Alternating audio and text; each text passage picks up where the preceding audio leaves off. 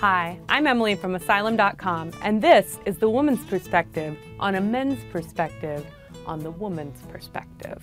In a recent video, Asylum's trend investigator Ryan McKee decided to give his man's perspective on the woman's perspective. In this video, he compared women to chimpanzees, which is great because chimpanzees are fun and hilarious and delightful and everyone loves them. He also alleges that we pee out of our butts.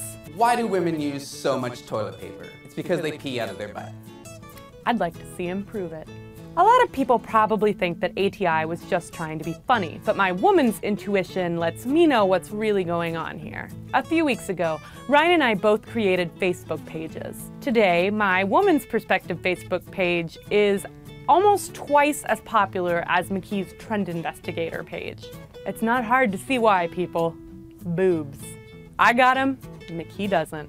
So while everybody always talks about penis envy, I think it's obvious that Asylum's trend investigator has a mean green case of breast envy. After all, who would covet McKee's wrinkled rubber chicken over luscious, globular chest adornments like mine? But no amount of condescending internet videos is going to increase your cup size or allow you to pee out of your butt.